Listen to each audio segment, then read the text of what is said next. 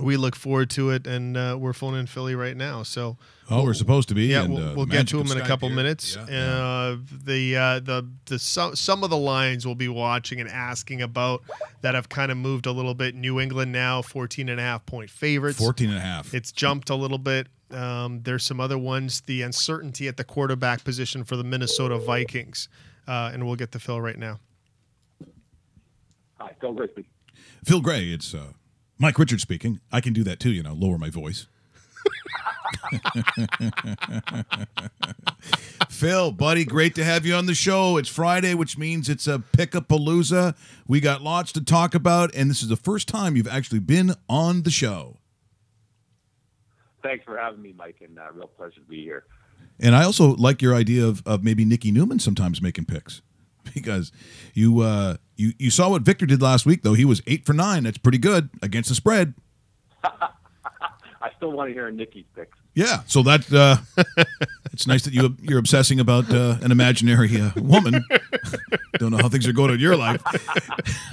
But let's take a look at some of those lines, and maybe, Dave, you talked about some of the line movement. So Phil, who's technically is the senior lines manager at sportsinteraction.com. Yeah. Okay, so are there any lines necessarily as we go into the weekend that have moved a little bit, but you think might even move a little more?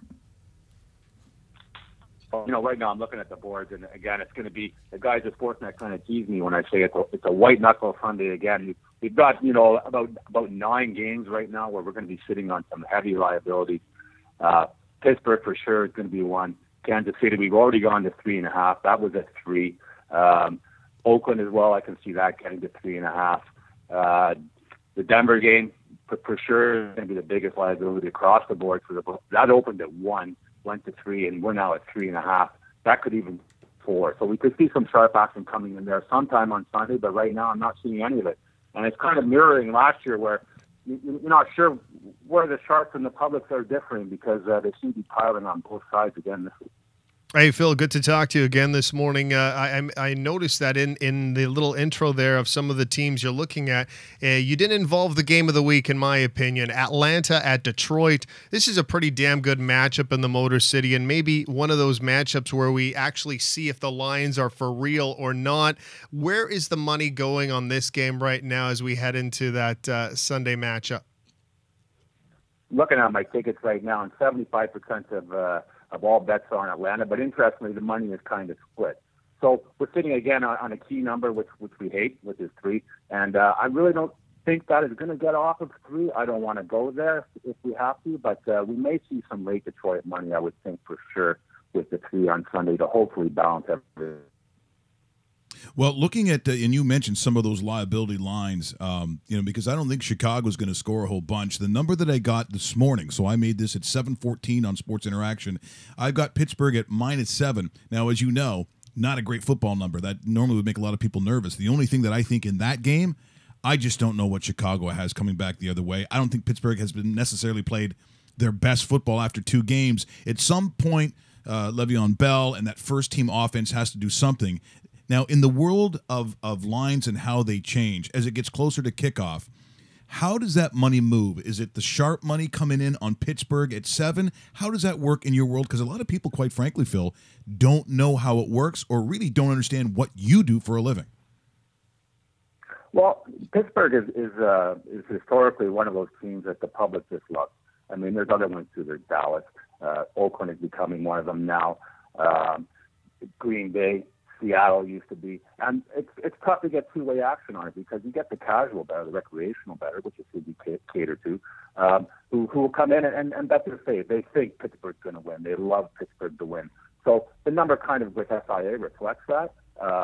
So you'll see them at 7.5. I don't think that's going to get back to 7. I think they're going to pile all over Pittsburgh all day Sunday, and I really would be hesitant to think that's even going to get to 7. 7 is not as key as 3.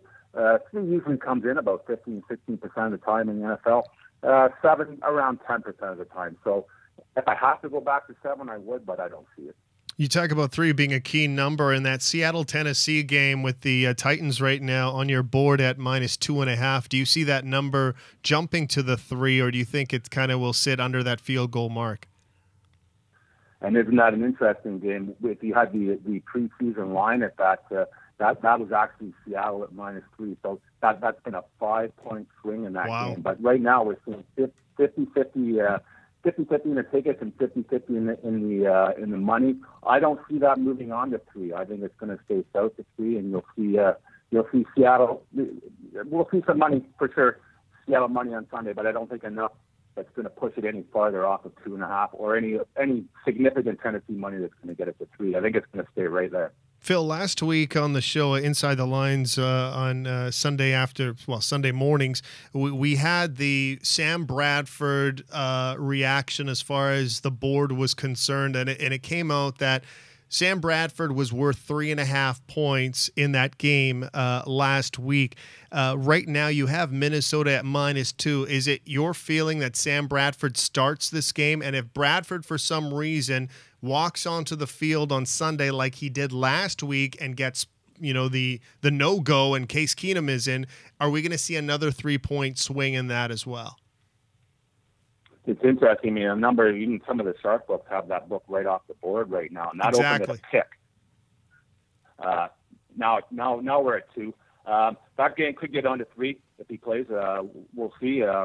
Again, all the line moves you see across the board, either the sharp books or the square books, it reflects their liability and it reflects what's coming in at that time. It's not a huge secret. I mean, when you see something move, there's some significant money, either public or sharp, moving it. No, isn't it true? I mean, it's sort of I don't know if a truism or fact, but generally, doesn't sharp money or the sharps who look at these things, aren't they the guys who generally are in first or earlier? Not really. No, you're seeing it now, especially in the last couple of years. No, they're waiting for some stuff to move and coming in on some of the late numbers. It's kind of frustrating. Last year we saw in the NFL some questionable numbers coming out. Green Bay at -3 on a Sunday night, where you just knew the public was going to pound on that, and they did. And a lot of times you clearly can't move off that number. So.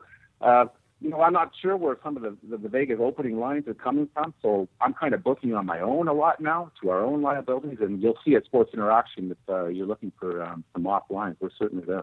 Well, that's what we're telling people, Phill. It's been a great early association already. I love the site. I think the numbers are very fair. I think the ability for those recreationally to play is simple to follow. The logistics make sense. If you're going to play in play, it also in terms of the way the site works. I just tell people it is an awesome site, and again when you start talking about 100% of your bonus coming in, I'm hoping that all the people that watch and download the podcast and watch it on YouTube, that they do the same thing, because honestly, it's a very fair book.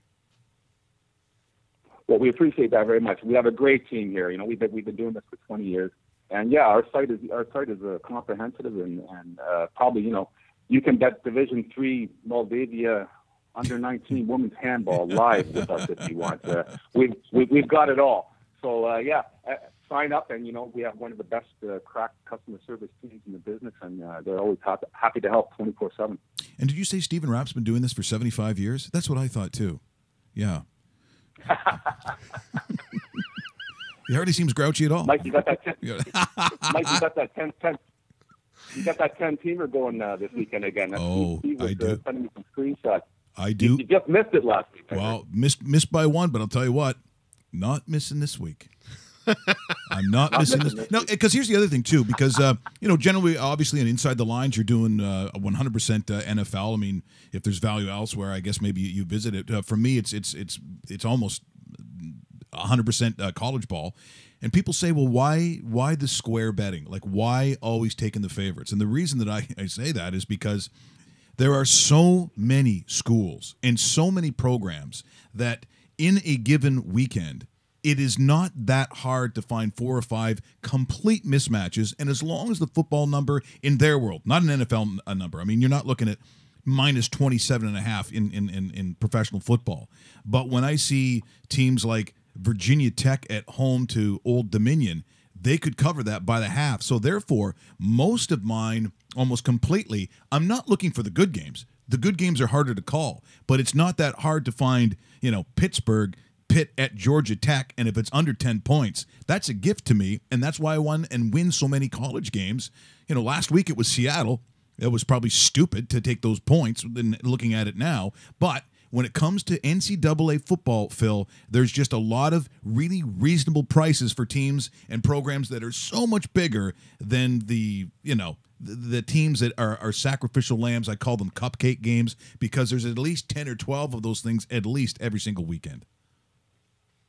NCAA football has certainly changed since over the last decade since I've been doing this. And I'll give you some insider info trading. David knows how generous I am, and I get in trouble with my bosses for stuff like this.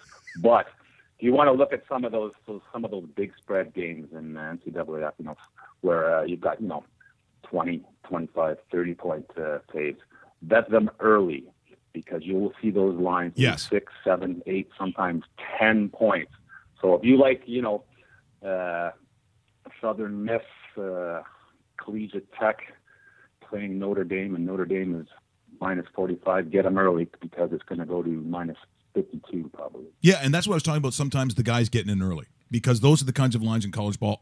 All these I've got relatively early, and I'm fine with them. And that's a great point. Phil, thanks so much for joining us. As I said, we look forward to a fantastic relationship. Interesting stuff here this morning, and I know we'll talk to you again next week. Thanks, guys. Talk to you next week. Sure. That is Phill Gray, and he is the senior lines maker for Sports Interaction. What?